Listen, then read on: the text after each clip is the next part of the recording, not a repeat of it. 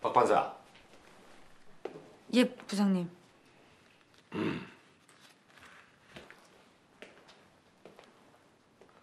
박 판사 오늘이 첫 재판이죠? 예.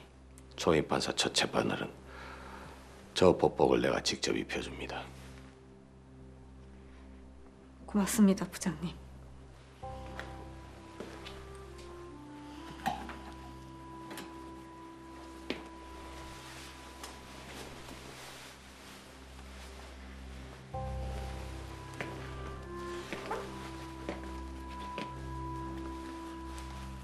이 옷은 주권자인 국민이 사법부의 위임한 인물을 상징한다는 걸 명심하세요.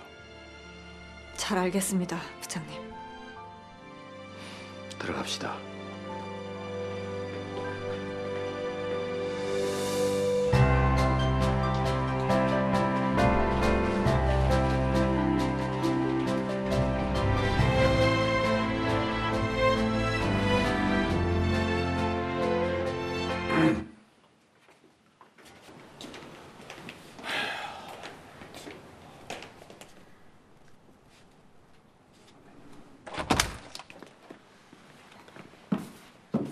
모두 자리에서 일어나십시오.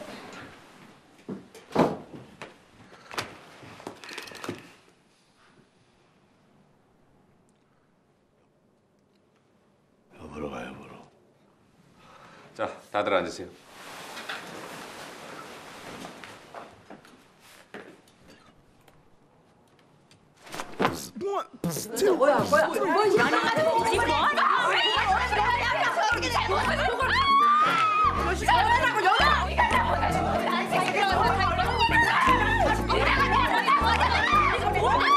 사장님 나빠요.